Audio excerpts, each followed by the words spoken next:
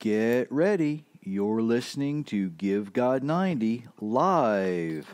5, 4, 3, 2, 1, 0.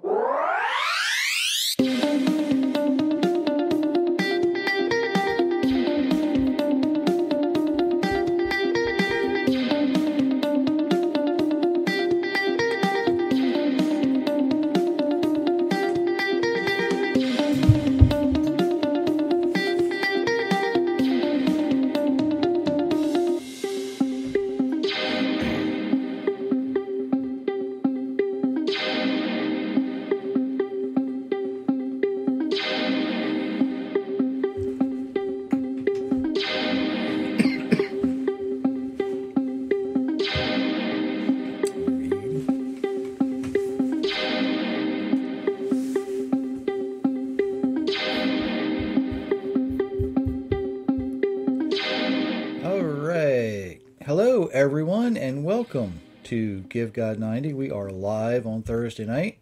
I say we. I'm here. My name is Jerry Mitchell, and sitting next to me is the surviving Myra. Yes, surviving. For those of you who don't know or didn't know, hi Sean. Myra she suffers from diverticulosis, and when it acts up and she has problems, it becomes diverticulitis. Yes. And that is what she's been dealing with for the last 6 days. You've lost, 7 or 8 pounds in the last 6 days?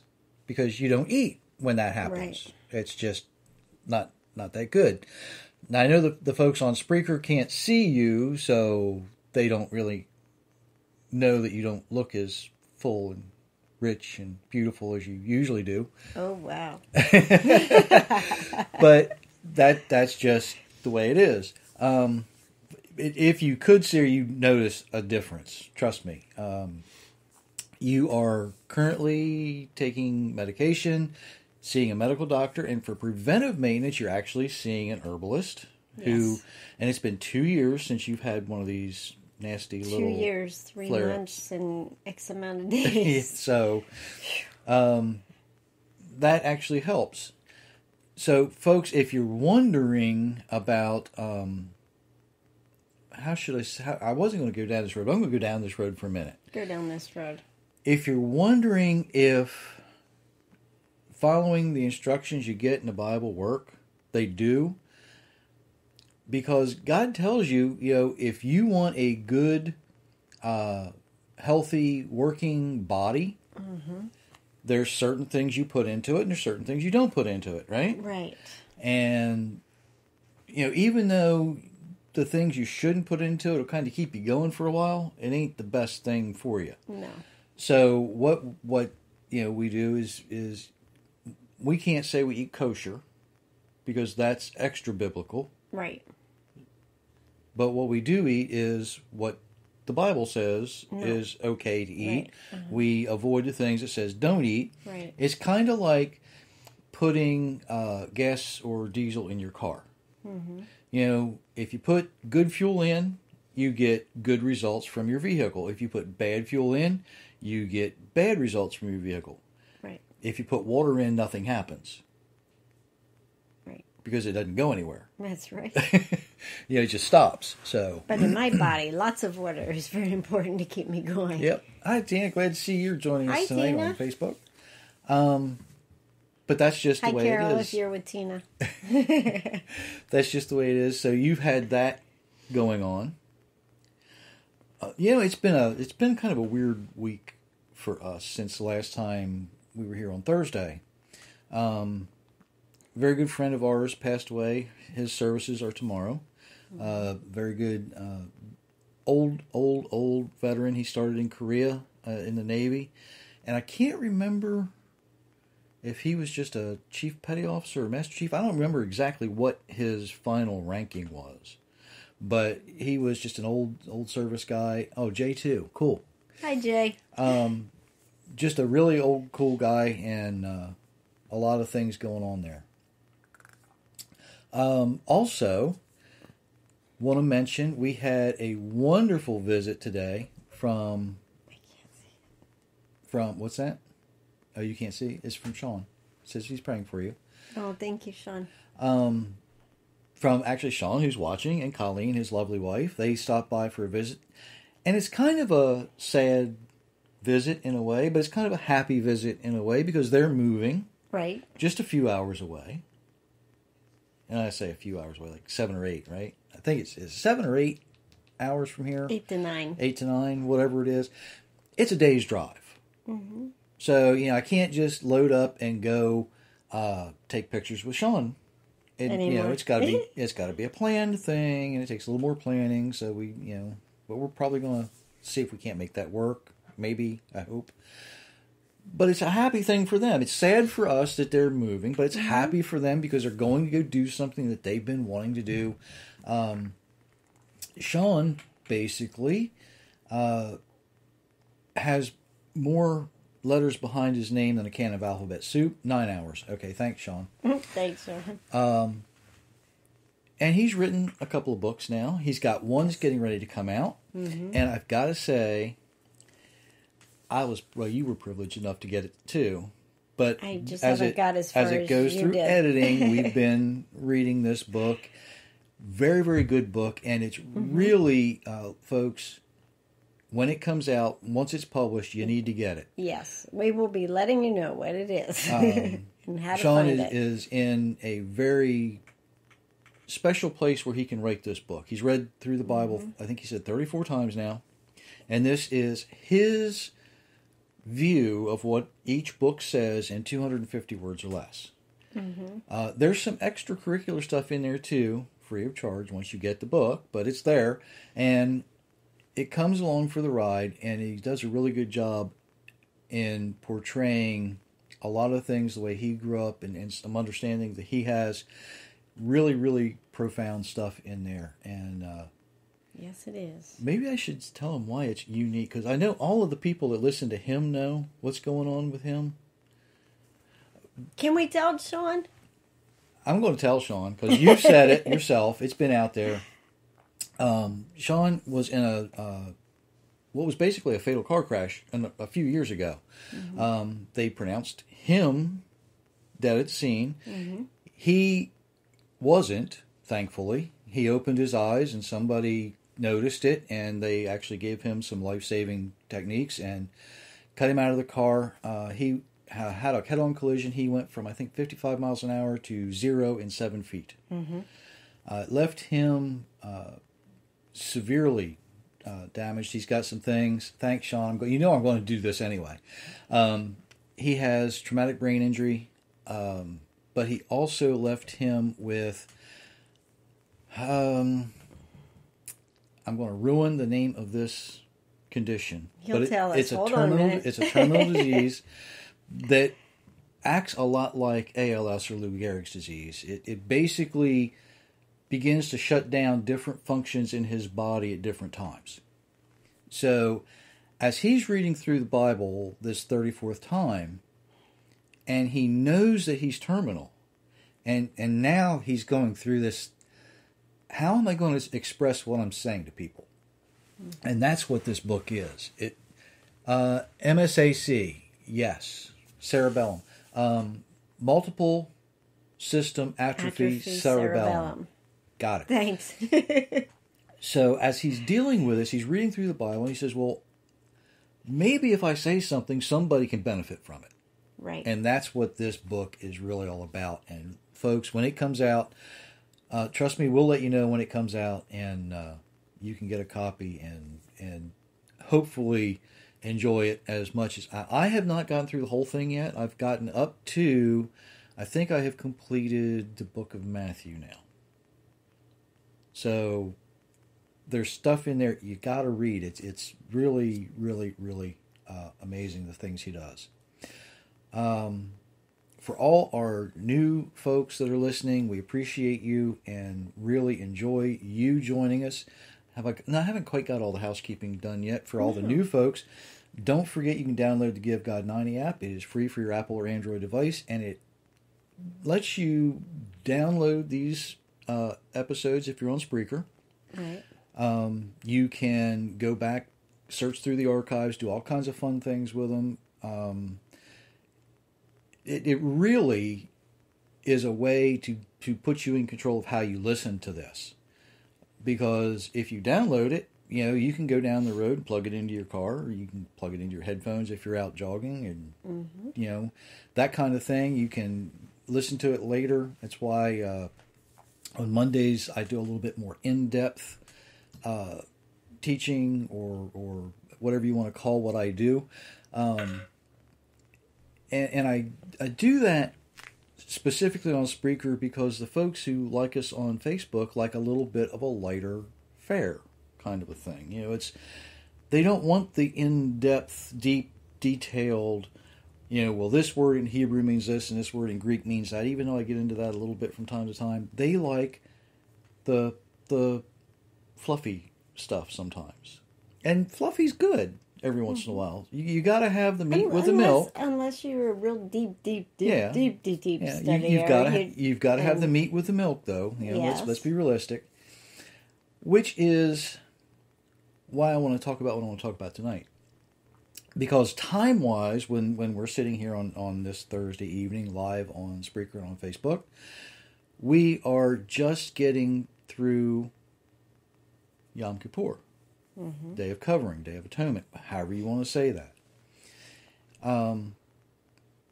And a lot of our Christian listeners might not understand why this is important. They're going to say, well, that's just one of those Jewish things.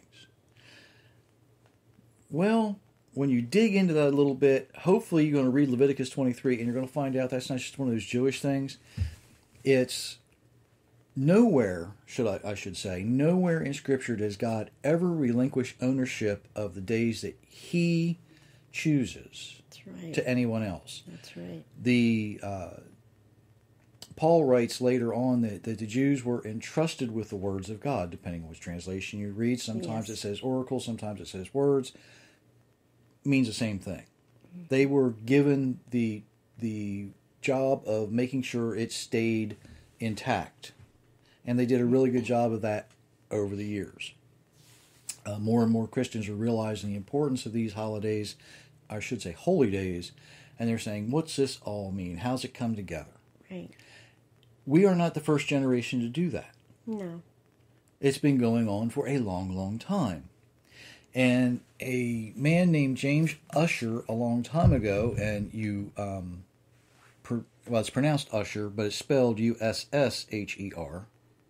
One of those weird British things, okay? You'll see why in a moment. Ussher was the Archbishop and something else in Ireland, okay, in the 17th century.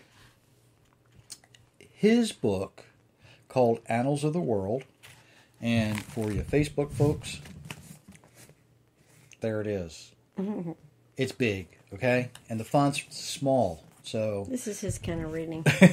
Very technical, very, very interesting, though. Trust me, it's interesting. It was actually published 2 years after he died in 1858. I'm sorry, 1658. 17th century, 1658. And what he did was he sat down and he started studying. And he said, I'm going to find out when all this started. Can you imagine? Now, in 1658, they didn't have computers. They didn't have ways to really research things very quickly. So what he had to do was he had to sit down and calculate on paper. And what he was looking for was when God spoke creation into existence. He said, there's a date. I know I can find it. All I have to do is backtrack everything we have in the Bible. I know it's a clue. I know it points us to this. I know what's going on.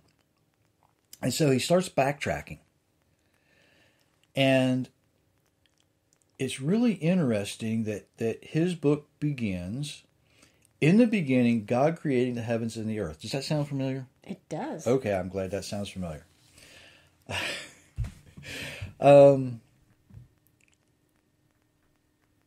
And The beginning of time. This just kind of, this cracks me up, because here's this guy 400 years ago now, right? Mm-hmm. And he says, in the beginning, God created the heavens and the earth. The beginning of time according to our chronology. Now, what he's saying is time as we understand it. Mm-hmm. Okay? Happened at the start of the evening. Here's where evening, okay, preceding, so just before, what we now call the 23rd day of October from the Julian calendar. This is how specific he gets. But he needs to be this specific in order to, I don't want to say convince people he's right, but he wants to take all of the argument out of what they might come back with. Okay? And that would have been in the year 4004 BC, or 710 according to the Julian calendar. This was the first Sunday, this is important here, the first Sunday past the autumnal equinox for that year. And it would have been September 21 on the Gregorian calendar. See, he gets really specific. He not only gives us a year, he gives us a day, and he gives us a day of the week. Why is it important that he gives us a day of the week? Why? Because if it was the first Sunday, the first day of the week, he begins his 6 days of creation. When's his Sabbath day? Ooh. I got a lot of Christian listeners out there who are going to be going, wait a minute, what are you trying to tell us? This guy is the Archbishop of Ireland who's saying this. He's actually agreeing with many of the church followers before Eusebius. He's agreeing with all of the early church fathers, including Moses, right? Mm-hmm. He's saying everything that the Bible says lines up. Everything that we read in the Bible you can count on, because we have done the calculations as best we can in 1650s, right? And here's where we are. Later, other people would come by and they would calculate the thing out. And even today, they're calculating this thing out. And guess where they're putting the beginning of creation? Where? Within about a year or two of Ussher. But always in the fall of the year. Always in the fall of the year. This actually follows with many, many things. There's traditions throughout the Middle Eastern countries other than Israel who begin their year in the fall. Why do you think that is? I don't know. Could it be because they all, even though after the Tower of Babel, that they all understood when things happened? Mm-hmm. Because God did it, right? Right. If you go to any country, it doesn't matter what country you go to, what language they speak, if you point up in the sky and you say, "What's that?" and you ask for a constellation, they're going to tell you what particular constellation it is, and it's always going to mean the same thing. It's not always going to be Virgo, or it's not, whatever the Spanish word for Virgo would be what they use in Spanish-speaking countries. If you go to Asia, whatever Asia calls it, that's going to be, they're going to know it's Virgo, because God named the constellations. It remained the same. It all remained the same even after the confusion of the languages at the Tower of Babel after Nimrod. So what we see through this is there's consistency in chronology. Did you follow what I just said? Kinda, yeah. Kinda? Okay. The chronology from creation has been consistent.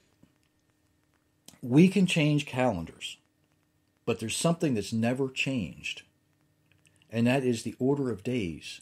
The order of days never changed. Even during Noah's flood, those order of days never, ever changed. So when we're looking through these things and we see these things, we can argue about some of the details, but there's other details that are simply consistent through chronology. Some people might say, why is this important? And I'm glad you asked. See, I didn't wait for you to see it. Say it. This is important because when we start looking at history, if we know that something's consistent, we can follow it through. When we start looking at prophecy and we know that history is consistent in certain things, then we can follow that out as well. The fall feasts are no different. The feasts that God lays out in Leviticus chapter 23 are absolutely no different. They're really quite fascinating. They have history. Mm-hmm. They have present meaning. Mm-hmm. They have future meaning. Right. A lot of people get hung up on the future meaning. Eschatology is fun, but until something really happens and you can say, here's what we're pointing at, mm-hmm. It's all guesswork. Right. History is consistent. We know, looking back, that if we look at the first day of the 7th month when all this took place, then we can follow the 6 days of creation. We can follow those days up through the fall, not the fall of the year, but the fall of humanity. Adam and Eve's chewing on the fruit, right? Mm-hmm. Yeah, we have our own little inside joke on that too. And then we can follow that through the Day of Atonement, the Day of Covering, when it is absolutely possible. I'm not saying this is exactly when it happened, but it is absolutely possible that what we consider the Day of Atonement could have very well been the day that the Almighty killed the 2 goats to clothe Adam and Eve. Mm-hmm. Therefore, setting in motion the consistent Day of Covering and the consistent chronology. Mm-hmm.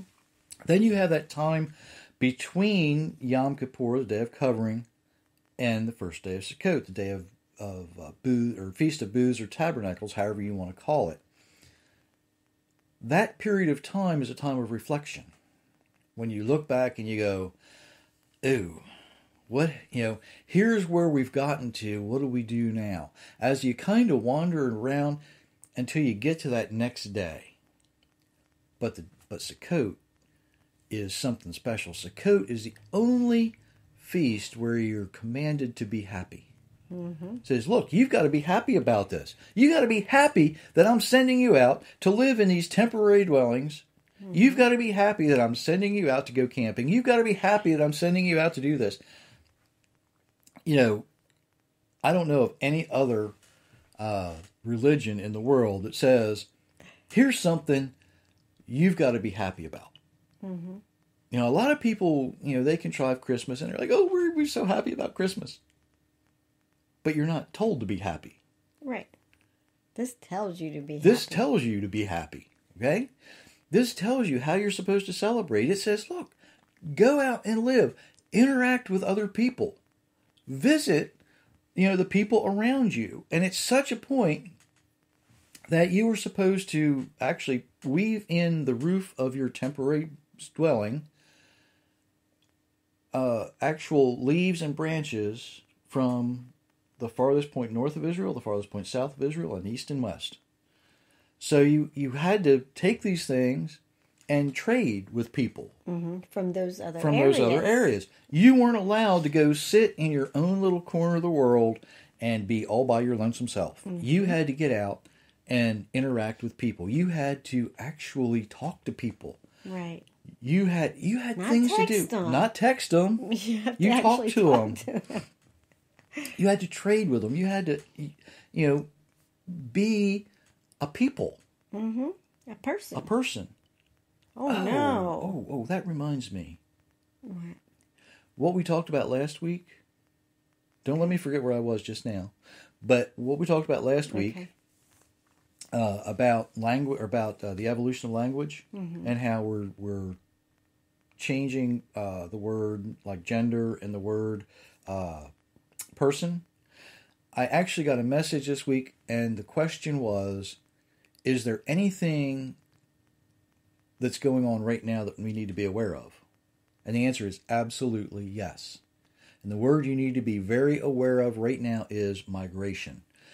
That they are actually changing the vocabulary for immigration, and they want to start using the word migration, where migration, if you look in the current, recent dictionaries, I should say, is going to tell you that migration is something where animals or people will move from point A to point B and then back. Okay? What they're talking about now is migration, and in the European countries, open migration, which means people can come from point A to point B and stay with no questions asked. So, yes, there is that going on. Be very aware of your vocabulary and how people are using that. Back to trading with people.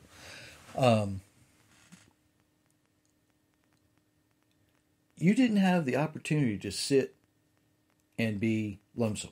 Right. You didn't have the opportunity to, how do I want to be a wallflower at the dance, I guess is a good way to say it, right? You had to get out and interact. God didn't design us to be alone. To be alone. In fact, what is it that he said about Adam? It's not good for man to be alone. And he made Eve. So, everything that he does builds on something that he said at some point. Right. A lot of people this year, I should say a lot, a growing number of people are celebrating the Fall Feast, and I really enjoy seeing that. They are really trying to gather these understandings. I would caution some of them not to get hung up in the traditions. Right. Some of those traditions can be edifying. They can be good. They can be fun. They can be fun. Some of them just kind of are annoying and get in the way. So beware of that. And you know what? If you're going to begin celebrating the feast, what we commonly call the Feast of the Lord, Sukkot's a good time to do it. Oh, it is. Because it is absolutely... It will get you on fire for all It's the of most them. fun. The next one's actually not in Leviticus. Right. But Hanukkah is a really good celebration, too. It actually comes from a couple of hundred years prior to Jesus, prior to Yeshua, where the Greeks had invaded, and the Maccabees stood up and said, "Oh, no, you're not. Mm-hmm. Oh, no, you're not." Judas Maccabee said, "Ain't happening on my watch." Mm-hmm. Fascinating story. And even Hanukkah has some special meaning. So, if you're going to start celebrating either Sukkot or Hanukkah, because Hanukkah is based on Sukkot. They had just gotten done celebrating Sukkot. Right. They're like, "Hey, let's just have another one." Right. Why not? It was Ben Casuto who used to say, "You know what? All of these things, they tried to kill us. It didn't work. Let's eat." So enjoy the Fall Feast. Enjoy learning about them. Enjoy observing them. And really, once you start down that path, you're going to find out that the benefits you get from that are far and above what you typically are going to get from some of the other holidays you might be already celebrating. Mm-hmm. That's really all I'm going to say about that. For a change, for this session. For this session, I'm not going to bash on Halloween right now. You did it. I will say Halloween is one of the few holidays that the Western Christian Church helped to establish. Right. Look it up. Look it up. Don't trust Wikipedia on it, but look it up. Look in your church encyclopedia or the Christian encyclopedia, whichever one it is. It will tell you all about Halloween. Don't be afraid to study. I don't know how many times I've said that. I don't know how many times over and over I say this. Don't be afraid of what you're going to find. I tell people all the time, I don't want to shift your focus from your Creator.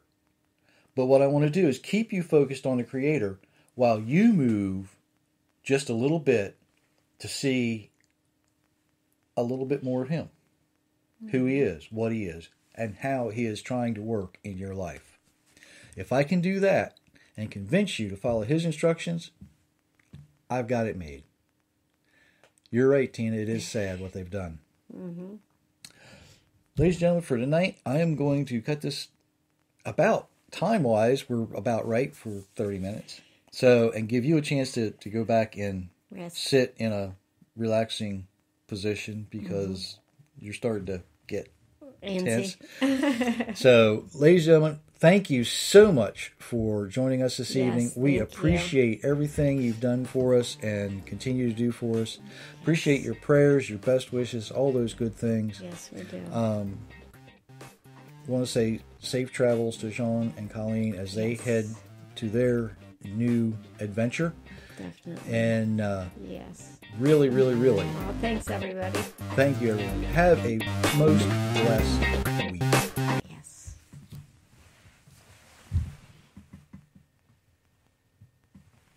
Man, did you see the likes and hearts went up right at the end? Yep. That's cool.